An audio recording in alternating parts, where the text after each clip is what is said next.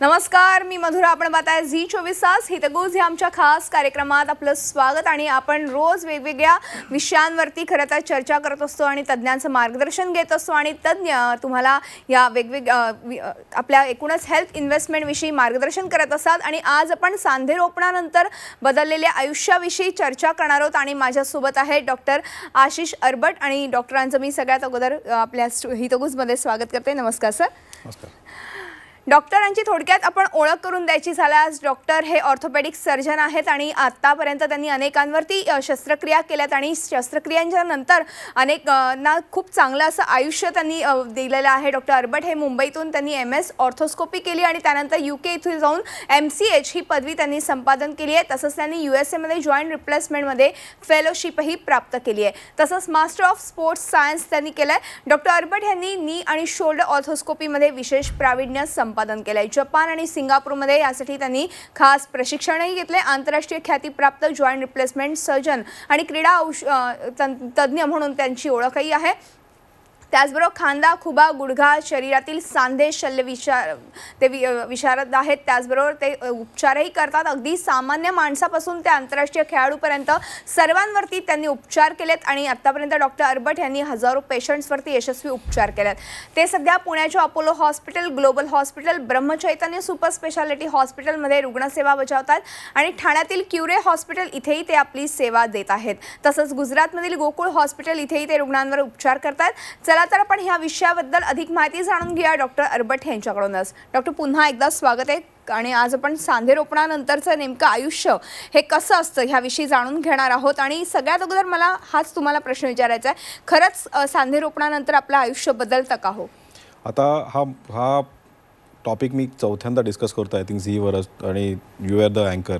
आज आपण सांधेरोपण हे का करावं लागतं आणि याच्यावर जास्त डिस्कस करणार नाही. सांधेरोपणानंतर मी हे म्हणेन की लाईफ काय, लाईफ जर पॅरलाइज झालं तर आपण दगड होऊन जातो. खरं आहे. कन्फ्युजन असं निर्माण झालेलं आहे की औषध घ्यायची आणि पेन फ्री लाईफ जगायचं. पण पेन फ्री लाईफ जर मला नुसतं झोपून ठेवते, जे मी 20-25 वर्ष आधी मी करत होते ते करू शकत नाही, मी मंदिरात जाऊ शकत नाही, मी नमाज पढू शकत नाही, या सगळ्या गोष्टी आता प्रत्यारोपणाने ज्या सुलभ झाल्यात त्याच्यावर आज आपण डिस्कस करणार आहोत. आणि आजचा जो टॉपिक आपला आहे की प्रत्यारोपण म्हणजे आपण आता सिंपल एक्झाम्पल घेतलं, घड्याळची बॅटरी संपली, म्हणजे आपला कुठला गुडघा खराब झाला तर घड्याळ फेकून देतो का आपण? नाही, बॅटरी चेंज करतो. बरोबर आहे. तर घड्याळ हे चालू राहिलं पाहिजे, आयुष्य हे चालू राहिलं पाहिजे. औषध, गोळ्या, तुम्ही होमिओपॅथी काही जे काही घेताय त्याने तुमचा आजार कंट्रोलमध्ये राहतो, पण त्याने जो नुकसान झालंय तुमच्या सांध्यांना आणि तुमच्या कुठल्याही जॉईंटला, ते नवीन बॅटरीसारखं जेव्हा आपण नवीन लावतो एक नवीन आयुष्य आपल्याला भेटतं. आणि त्याच्यावर आज आपण डिस्कस करणार आहोत की राईट फ्रॉम ड्रायव्हिंग टू नमाज, आजकाल सगळं आम्ही पॉसिबल करतो आणि त्यासाठी नवीन नवीन टेक्निक नेहमी मी इथे डिस्कस करत असतो. आणि आज आपण तो टॉपिक रोबोटिक्स आणि प्रत्यारोपणावर डिस्कस करणार. बरोबर आहे. अर्थातच हे प्रत्यारोपण बद्दल आपण चर्चा करणार आहोत. वेगवेगळे काय तंत्रज्ञान आलंय त्याबद्दलही चर्चा करणार आहोत. मात्र जेव्हा सांधेरोपण होतं पेशंटमध्ये तेव्हा त्याचं पेन रिलीज होतं, सगळं मान्य आहे. पण तो चालू शकतो, फिरू शकतो, तो सगळे सर्वसामान्यांमध्ये मिळून मिसळून वागू शकतो, आनंदी राहू शकतो, कारण की पेन मुख्यतः निघून गेलेलं असतं. मात्र ती डिफॉर्मेटिव्ह असते, म्हणजे बाक जो असतो तो काही अंशी तसाच असतो. हे असं का होतं आणि साधारणतः आपण कोणते सांधे बसवणं हे उपयुक्त ठरू शकतं? आता याच्यासाठी दोन गोष्टी आहेत. मी पहिले तर एक सॅम्पल इथे आणलेला आहे, जर आपल्याला दिसत असेल तर. बेसिकली सांधा का बदलला जातो, कारण का इथलं जसं मी दरवेळेस सांगतो की काही आपलं कार्टिलेज हे निघून गेलेलं असतं, हाड हे न्यूड झालेलं असतं, ओपन झालेलं असतं आणि त्या हाडाला हाड घासून बाक आलेला असतो. आणि जेव्हा आपण त्याला प्रत्यारोपण करतो म्हणजे त्याला नवीन कॅप म्हणा किंवा एक नवीन पूर्ण काय सांधा आजकाल कोणी बदलत नाही, तर त्याला एक नवीन कॅप लावला जाते. पण आता नवीन तंत्रज्ञानाच्या द्वारे आम्ही जे काही नवीन आणलं, एक तर नवीन नॅचरल असलेलं कॅप आणि रोबोटिक्स, त्यासाठी मी काही व्हिडिओज पण आणले. तर आपण जर असं आता व्हिडिओवर शिफ्ट झालो तर ग्रेड 4 मध्ये जेव्हा आपला गुडघा घासलेला असतो जसं तुम्ही बघताय, त्याला आपण लॅपटॉपच्या माध्यमातून बघतोय. आणि आपण आजकाल जी बाजू खराब झाली तेवढीच आपण प्रत्यारोपित करतो आणि पूर्ण प्रत्यारोपित करत नाही. त्याला आपण छोटीशी कॅप लावतो. बरं. आता त्यात नवीन तंत्रज्ञान असं आलेलं आहे की आम्ही एशियन स्पेसिफिक म्हणजे इंडियन स्पेसिफिक नीज आम्ही टाकतोय. त्याला नॅचरल शेप असतो आणि ते करायला आजकाल आम्ही रोबोटचा आणि कॉम्प्युटर असिस्टेड सर्जरीचा वापर करतो. आता हा रोबोट काय करतो, जसं आपण तुम्ही याच्यात बघत असाल, जर माझा ॲरो दिसत असेल तर हा कम्प्लिटली कॉम्प्युटराइज्ड अशी ही प्रक्रिया होते. बरं. याचा उपयोग का करावा? प्रत्यारोपण बरेच जण करतात, पण जो नॅचरल अँगल आहे, तुमचा एक अँगल आहे, माझा आहे, इतर माणसांचा जो बाक आलेला आहे, त्यामुळे जो नॅचरल अँगल गेला आहे, आपल्या डोळ्यांना किंवा कुठल्याही सर्जनच्या डोळ्यांना कितीही तज्ज्ञ असो 13 डिग्री देवानी एक डिफॉर्मिटी दिली आहे. आपण गोळी कशी मारतो? एक डोळा बंद करून. एक डोळा बंद करून मी ऑपरेशन करू शकत नाही. मग हा रोबोट मला ती प्रिसाइजनेस देतो किंवा हा जो कॉम्प्युटर आहे आणि आजकाल तो एवढा ॲक्युरेसी इज 99.97%. त्यामुळे तुमचं जे नॅचरल नी रिप्लेसमेंट होतं, एकतर आम्ही आजकाल एकही लिगामेंट आतले जे लिगामेंट्स आहेत ते कापत नाहीत, मसल कापत नाही, आतमध्ये टाके नसतात आणि त्याला आता अनुसंगून रोबोट्स आणि नवीन गॅजेट्स आले आहेत. त्याच्यामुळे सक्सेस रेट 35% 97% वर गेलेला आहे. एक लक्षात घ्यावं सगळ्यांनी की आपण हे वात काही नॉर्मल करत नाही, तुमचा आजार आम्ही करत नाही, तुमचा अस्थमा घालवत नाही, पण जे जॉईंट्स खराब झालेत, बरोबर, ते आता 99.9% नॉर्मल करून परत तुम्ही तुमच्या डॉक्टरकडे तुमचा वाताचा कंट्रोल घ्यायला जाऊ शकता. बरं. कुठल्याही पॅथीच्या अगेन्स्ट नाही. औषध उपचार आपले चालूच ठेवू शकतो. ते औषध उपचार कंट्रोलसाठी आहेत, पण त्या आजारामुळे जे जॉईंट खराब झालंय त्याला जेव्हा आपण आजकाल प्रत्यारोपण करतो आणि रोबोटिक्सच्या द्वारे करतो, सक्सेस रेट मॅसिव्ह आहे आणि आपण हे पुढे बघू की माणसं याच्यानंतर काय काय करू शकतात. बरं, म्हणजे ह्या रोबोटिक सर्जरीचे फायदे हे आहेत की आणि जेणेकरून पुढे जाऊन ज्यांना कोणाला काही इतरही काही आजार असतील तर ते सुद्धा त्या आजारातनं मुक्त होऊ शकतात. ह्या एकूणच पेन कमी होणं हे महत्त्वाचं सांधेरोपणाचं काम आहे आणि त्यानंतर रोबोटिकचं काम आहे की तुमचं ॲक्युरेसी मेंटेन करणं. तुम्ही आत्ता म्हणालात की हे रोबोटिक जर आपण ह्याने काम केलं, त्याचं ऑपरेशन केलं तर नक्कीच त्याचा फायदा होतो. आत्तापर्यंत ह्याचे म्हणजे एकूणच सक्सेस रेट कसा आहे त्याविषयी मला जाणून घ्यायचं. आता सक्सेस रेट म्हणजे नॉर्मली आपल्याकडे जे येणारा हिंदुस्थानी पेशंट आहे तो बऱ्याचशा पॅथीजमध्ये जाऊन आलेला असतो, फिअरफुल असतो. मी त्यांना एकच सांगतो की तुमची जी फिअर आहे तर आपण नुसतं काय तुमचं पेन घालवत नाही, पण तुम्हाला पूर्वव्रत जे तुम्ही 60 वर्षाला रिटायर झालात, तुम्हाला मंदिरात जायचं आहे, पहाड चढायचं आहे, सगळं करायचं, आणि आपण बरेच जण लोक असतात की रिटायरमेंट नंतर मी बाबा हे सगळं करणार आहे, आणि सडनली तुम्हाला कळतं की 55 नंतर किंवा 40 नंतर आमचा गुडघा खराब झालाय आणि डॉक्टर म्हणाले आता तुम्हाला मी प्रत्यारोपण करणार आणि तुम्हाला हे सगळं बाकी काही करता येणार नाही. पण आता नॅचरल नी आणि रोबोटिक टेक्निकनी जे आम्ही अचीव्ह करतोय, तुमचा नॅचरल शेप दिला जातोय तुमच्या गुडघ्याला. त्यामुळे तुम्ही जे 22, 23, 25ला जे काही करत होते ते आता सगळं पॉसिबल आहे. आता काही व्हिडिओज अजून मी शेअर करीन की आता तुम्हाला जर लॅपटॉपमध्ये दिसतंय लोक नमाज पडतायत, मांडी घालतायत, काही काही लोक स्पोर्ट्समध्ये, आता even we R allowing ice स्केईंग, swimming. आता काही काही पेशंट आमच्याकडे कम्प्लिटली बो लेग्स घेऊन येतात.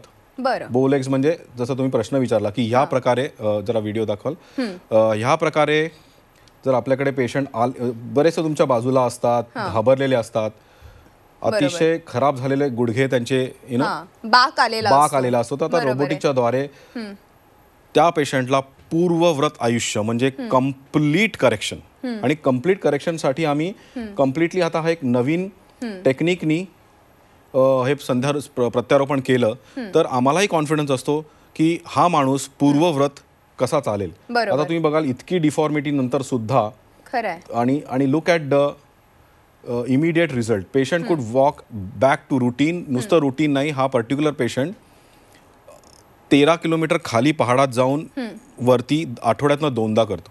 बरं, ओके. आता काही काही पेशंट्स आमच्याकडे येतात, त्यांना घरची कामं करता येत नसतात, खाली बसता येत नसतं. कित्येक बायका, आता मेन थिंग, आता हा व्हिडिओ जर तुम्ही बघाल तर मेन थिंग रिलिजियस ऍक्टिव्हिटीज, नमाज, हा एक मोठा प्रश्न आहे की जॉईंट रिप्लेसमेंट नंतर 95% सर्जन म्हणतात नमाज पडू नका, पण जर अॅनाटॉमिकल नी आणि जर रोबोटिक टेक्निकने आपण हे केलं तर तुम्ही स्वतः रिझल्ट बघतायत की पेशंटला आम्ही ऑफिशियली गुडघ्यावर वजन देऊन नमाज सुद्धा पडायला अलाउ करतो, की ही खूप डिफिकल्ट प्रक्रिया आहे. लोकांना बघून आश्चर्य वाटेल की आजकाल हे सगळं पॉसिबल आहे का. सी, आता औषध गोळ्यांच्या पलीकडच्या गोष्टी आहेत त्या सगळ्या, आणि आपल्याला तंत्रज्ञानावर विश्वास ठेवावा लागेल की हे सगळं पॉसिबल आहे. अजून काही काही व्हिडिओज आपल्याकडे आहेत, आपण इतरही काही व्हिडिओज बघूयात, पण तत्पूर्वी आपण एक छोटासा ब्रेक घेऊ आणि ब्रेक नंतर अशीच चर्चा पुढे चालू ठेवूया. तेव्हा हितगुज मध्ये वेळ झाली एका छोट्याशा ब्रेकची. कुठेही जाऊ नका, पाहत राहा आमचा खास कार्यक्रम हितगुज.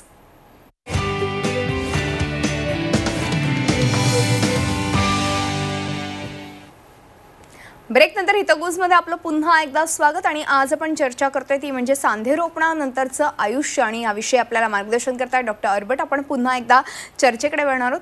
डॉक्टर, खरं तर मगाशी आपण काही व्हिडिओज बघितले आणि व्हिडिओजच्या माध्यमातून आपल्या लोकांपर्यंत किंवा जे काही ज्यांना कोणाला सांधेरोपणाची शस्त्रक्रिया सांगितली आहे त्यांना नक्कीच पटलं असेल की आपण खाली बसू शकतो, नमाज पढू शकतो किंवा इतरही काही गोष्टी आरामात सहज करू शकतो. म्हणजे थोडक्यात पूर्वीसारखं आयुष्य आपल्याला मिळू शकतं. मात्र ह्या निमित्ताने एक प्रश्न मला तुम्हाला विचारायचा वाटतो, तो म्हणजे जेव्हा आपण शस्त्रक्रिया करतो त्यानंतर साधारणतः काही वेळेस पुन्हा एकदा शस्त्रक्रिया करण्याची देखील वेळ येते, कारण की वारंवार आपण खाली बसणं असेल किंवा शौचास जाणं असेल, म्हणजे इंडियन टॉयलेटमध्ये, तर अशामुळे देखील सांधेरोपण पुन्हा एकदा करावं लागतं. तर रोबोटिक सर्जरीमध्ये हे करावं लागण्याची शक्यता कमी आहे का? आता हा फारच चांगला प्रश्न विचारला ना, आय एम व्हेरी हॅपी. दोन गोष्टी याच्या कारणीभूत ठरतात. एक तर सांधा रोपण केलेला अनएक्सपिरियन्स माणूस, दुसरी गोष्ट क्वालिटी ऑफ द जॉईंट. जर आपण आजकाल आम्ही त्यात दोन गोष्टी करतो, त्यात गोल्ड आणि सिल्वर जॉईंट्स आणलेत, त्यांचं लाईफ प्रचंड आहे, 30 ते 35 वर्ष आहे. दुसरी गोष्ट यांचा जो शेप आहे तो हा नॅचरल आहे, रेग्युलर नाही आहे, त्यामुळे तुम्हाला जे काही मुवमेंट्स आहेत हा एकदम नॅचरल करता येतात. आणि याचा जो नॅचरल माणसाचा जो अँगल आहे, जर आपण तो रोबोटिकद्वारा नॉर्मल ठेवला तर त्याचं घर्षण ज्या बॅड अँगलनी त्या माणसाचं नॅचरल जॉईंट घासून टाकलंय तर आर्टिफिशियल तर घासेलच. बरोबर आहे. म्हणून रोबोटिक्सद्वारा किंवा नॅव्हिगेशनद्वारा जेव्हा तो नॉर्मल ठेवला जातो तेव्हा त्याचं लाईफ जे कंपनी म्हणते तसं 30-40 वर्ष वाढतं. मग ते डिव्हिजन सर्जरीला तो येत नाही. बरोबर. हे फार मोठा आणि चांगला प्रश्न विचारलाय की ऍक्टिव्हिटीज तर पेशंट करणारच आहे, मात्र जर तो परफेक्ट टाकला गेला, आणि परफेक्शनला मशीन्स लागणार, परफेक्शनला ट्रेन्ड सर्जन लागणार. प्रत्येक जण म्हणतोय आम्ही कोणाच्या अगेन्स्ट काही नाही की प्रत्यारोपण करतो, पण कॉम्प्युटराइज्ड, नॅव्हिगेटेड रोबोटिक्स आणि नॅचरल नी हा त्याला उत्तर आहे. चांगल्या माणसांकडनं, ट्रेंड माणसांकडनं ते टाकून घेणं आणि वेळेवर टाकून घेणं हे अतिशय गरजेचं आहे. बरोबर आहे. म्हणजे खरं तर योग्य डॉक्टरांची निवड करणं, योग्य हॉस्पिटल, कारण की हायजीन फार महत्त्वाचं आहे ह्याच्यामध्ये, कारण की रिव्हिजन सर्जरी त्याच्यामुळे देखील लागण्याची शक्यता जास्त असते. त्याचबरोबर डिफॉर्मेटिव्ह राहू नये म्हणून रोबोटिक सर्जरीकडे वळणं जास्त महत्त्वाचं ठरू शकतं. ह्या सगळ्याचे फायदे रोबोटिकचे तर आहेतच, पण त्याचबरोबर अनेक ठिकाणी स्त्रियांना जिने चढणं उतरणं हे कठीण होऊन जातं. अशा वेळेस जेव्हा तुमच्याकडे पेशंट येतो तेव्हा ते कशा पद्धतीने या सगळ्या गोष्टी सहजरित्या करू शकतात त्याविषयी काय सांगा? आता हा प्रश्न स्त्रियांचा जो प्रश्न आहे, टॉयलेटला बसणं, की इंडियामध्ये आपल्याला स्त्रियांना कसलीच माफ नाही, तुलाही नाही, कोणालाही नाही. तर आता परत एक मी व्हिडिओ दाखवतो की गावातले जे पेशंट्स आम्ही जेव्हा करतो त्यांचा बॅकग्राऊंडचा आता व्हिडिओ आपण बघू. बॅकग्राऊंडमध्ये असणार की छोट्या छोट्या घरात ते लोक राहतात आणि त्यांना खाली उतरायला बसायला हा प्रॉब्लेम असतो. तर त्यांना जेव्हा आम्ही प्रत्यारोपण करतो, आता बघा छोट्याशा शिड्यांमध्ये चाळीत राहतात लोक आपल्या मुंबईत, इकडे तिकडे काचेचे लोखंडाचे स्टेअरकेस असतात, त्यावर सुद्धा आजकाल आरामात चढता उतरतात. काही पेशंट्सला 20-20 वर्ष खाली उतरले नाहीत, ते आता ऑपरेशनच्या 2 ते 3 आठवड्यात वरती खालती करतात, इंडियन टॉयलेटला बसतात, कारण का प्रत्यारोपणाची आता आम्हाला भीतीच राहिलेली नाहीये. प्रेक्षकांनी हे जाणून घ्यावं. आता काही पेशंट्सला आम्ही परत तुम्ही आता व्हिडिओ बघाल की कित्येक पेशंटनी आपली हे दिलेली आहे, प्रतिक्रिया दिलेली आहे. 10 वर्ष चालले नाही, 14 वर्ष चालले नाही, खाली बसले नाही, आणि ह्या सगळ्या प्रतिक्रिया ऑफिशियली नोटेड आहेत. मोठमोठे लेख आले त्याच्यावर. याचा एकच आमचं हे एज्युकेटिव्ह टॉक आहे की लोकांनी आता प्रत्यारोपणाला घाबरावं नाही, व्यवस्थित जागी आणि चांगल्या सेंटरला केलं, चांगल्या डॉक्टरकडनं करून घेतलं तर आजकाल हे रिझल्ट्स मिळू शकतात. नक्कीच, बरोबर. आता जसं आपण दुसरी हे आहे की पोस्ट ऑपरेटिव्ह गाडी चालू शकाल का.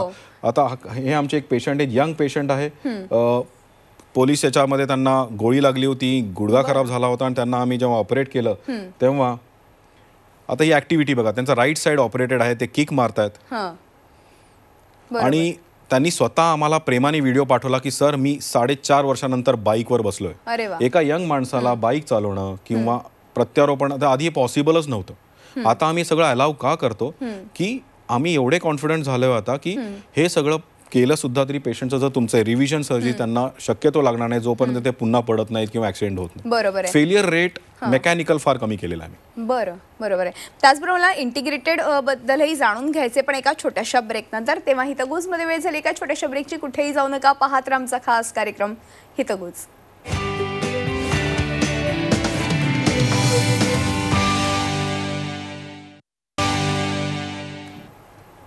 ब्रेक नंतर हितगुजमध्ये आपलं पुन्हा एकदा स्वागत. आणि आज आपण सांधेरोपणानंतरचं आयुष्य ह्या विषयावर चर्चा करतोय. माझ्यासोबत आहे डॉक्टर अरबट. आपण पुन्हा एकदा चर्चेकडे येऊया.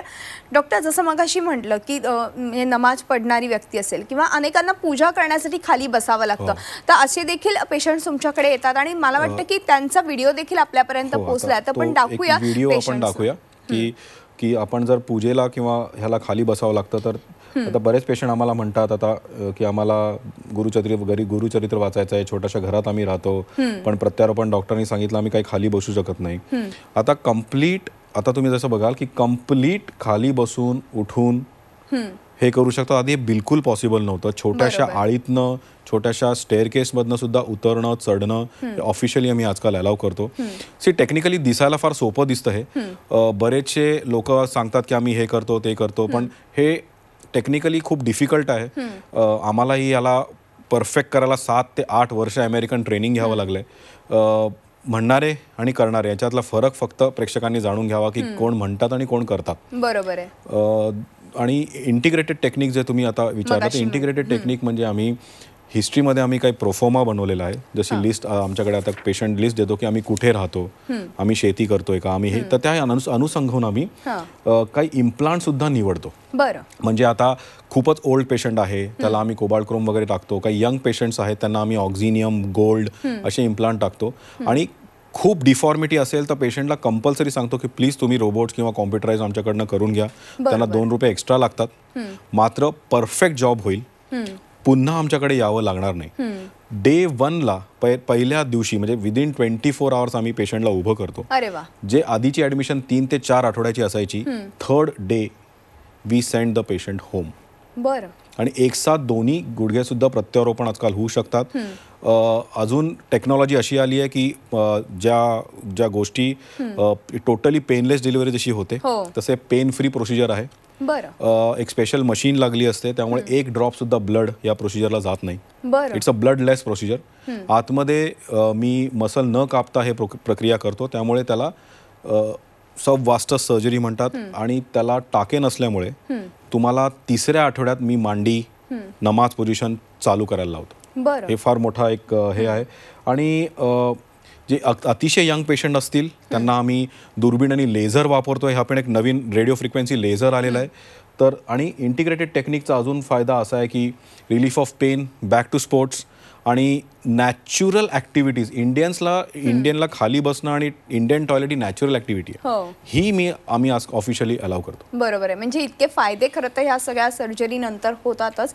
अजून एक महत्त्वाचा प्रश्न तो म्हणजे मगाशी आपण म्हटलं की साधारणतः रिव्हिजन सर्जरी कोणालाच नको असते, मात्र ही जर टाळायची असेल तर रोबोटिक सर्जरीकडे किंवा इंटिग्रेटेड सर्जरीच्या माध्यमातून आपण हे सहज शक्य करू शकतो का, त्याविषयी काय सांगा. आता हा खूप चांगला प्रश्न आहे. आणि हा स्वतः मी जेव्हा शिकत होतो, म्हणजे आपल्याकडे वेळ असेल तर मलाही, मी जेव्हा MS करत होतो KM मुंबईमध्ये, की वाटायचं की जॉईंट रिप्लेसमेंट खरंच करायला पाहिजे. पण जेव्हा मी UKला अमेरिकेत गेलो, कित्येक वर्ष राहिलो आणि मी रिझल्ट्स बघितले, मला वाटलं की हे मला शिकायला पाहिजे. आणि त्यामध्ये मग मी कित्येक वर्ष ट्रेनिंग घेतलं. बरोबर. दुसरी गोष्ट, प्रेक्षकांनी हे ओळखलं पाहिजे की कुठलं सेंटर निवडावं. तर आजकाल NABH म्हणून हॉस्पिटलला एक ॲक्रिडेशन दिलेलं असतं, ते सेंटर निवडावं. ऑफिशियल डिग्री असलेल्या डॉक्टर्सला ऑनलाईन सगळ्यांचं रजिस्ट्रेशन असतं ते निवडावेत. बरेच जण आजकाल आपल्या काय राम रहीमची कमी नाही आहे.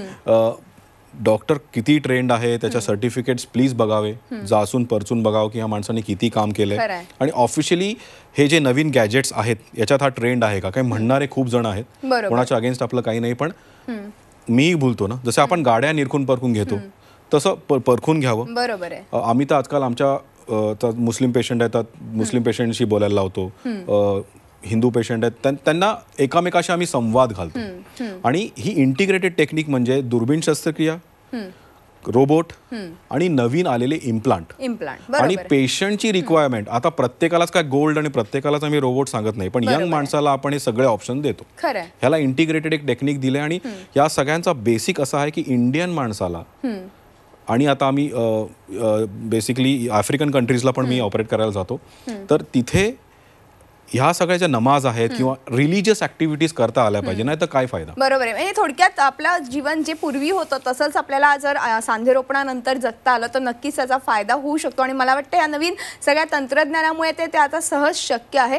डॉक्टर, खूप छान माहिती तुम्ही या निमित्ताने आपल्या प्रेक्षकांपर्यंत पोहोचवली. मात्र वेळ संपल्यामुळे आज आपल्याला इथेच थांबावं लागतं. मात्र तुम्ही आला त्याबद्दल मनपूर्वक धन्यवाद. तेव्हा हितगुजमध्ये आज आपण इथेच थांबतो. तुम्ही पाहत राहा झी 24 तास, रहा एक पाऊल पुढे.